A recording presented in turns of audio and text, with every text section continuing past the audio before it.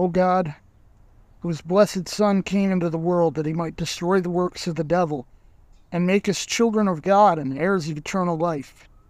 Grant that, having this hope, we may purify ourselves as he is pure, that when he comes again with power and great glory, we may be made like him, in his eternal and glorious kingdom where he lives and reigns with you in the Holy Spirit, one God, forever and ever. Amen.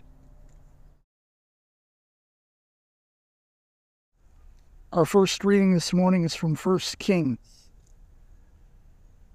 Now Elijah the Tishbite, who was of the settlers of Gilead, said to Ahab, As the Lord, the God of Israel, lives, before whom I stand, surely there shall be neither dew nor rain these years, except by my word. The word of the Lord came to him, saying, Go away from here and turn eastward, and hide yourself by the brook Kerith, which is east of the Jordan. It shall be that you will drink of the brook, and I have commanded the ravens to provide for you there. So he went and did according to the word of the Lord, for he went and lived by the brook Kerith, which is east of the Jordan.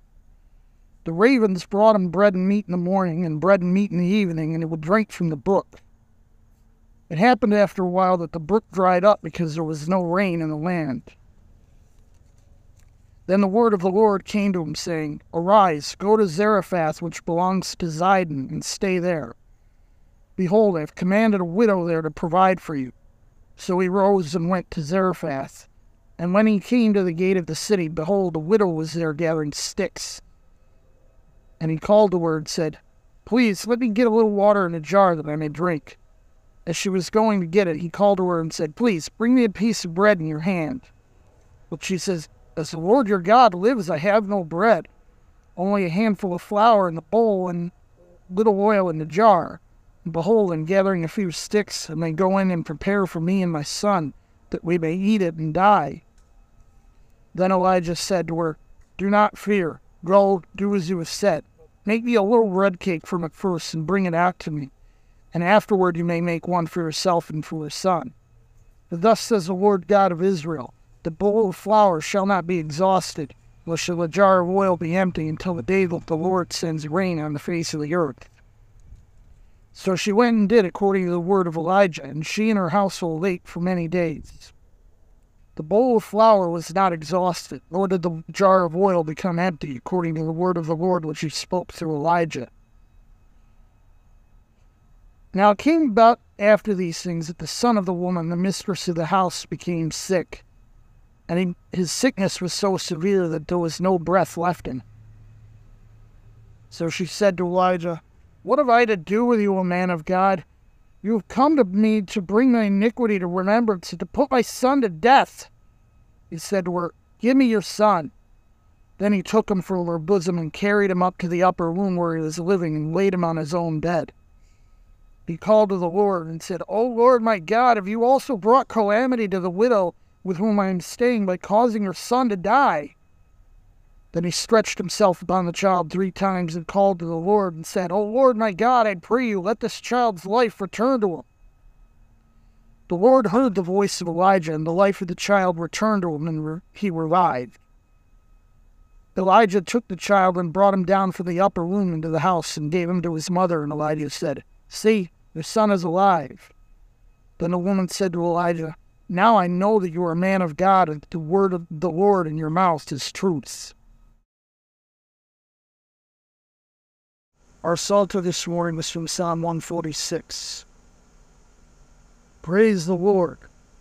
Praise the Lord, O my soul. I will praise the Lord while I live. I will sing praises to my God while I have my being.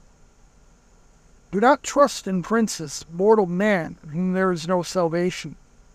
His spirit departs, he returns to the earth, and that very day his thoughts perish. How blessed is he whose help is the God of Jacob, whose hope is in the Lord his God, who made heaven and earth, the sea, and all that is in them, who keeps faith forever, who executes justice for the oppressed, who gives food to the hungry. The Lord sets the prisoners free. The Lord opens the eyes of the blind. The Lord raises up those who are bowed down. The Lord loves the righteous. The Lord protects strangers. He supports the fatherless and the widow, but he thwarts the way of the wicked. The Lord will reign forever. Your God, O Zion, to all generations. Praise the Lord.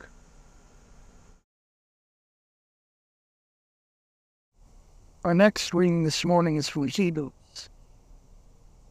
For Christ did not enter a holy place made with hands, a mere copy of the true one, but into heaven itself, now to appear in the presence of God for us.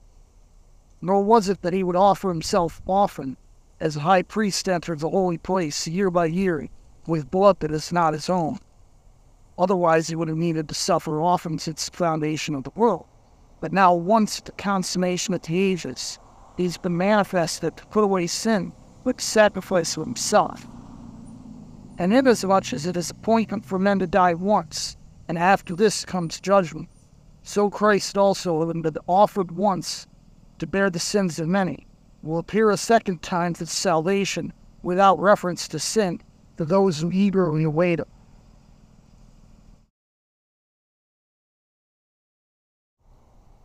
Our final reading this morning is from Mark.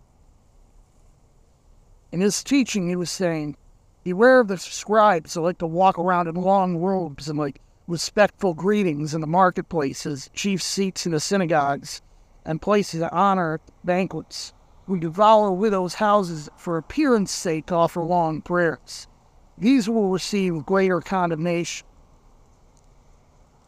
And he sat down opposite the treasury and began observing how people were putting money into the treasury, and many rich people were putting in large sums. A poor widow came and put in 2 small copper coins, which amount to a cent. Calling his disciples to him, he said to them, Truly I say to you, this poor widow put in more than all the contributors to the treasury. For they all put in out of her surplus, but she, out of her poverty, put in all she owned, all she had to live on. This concludes the readings for this morning.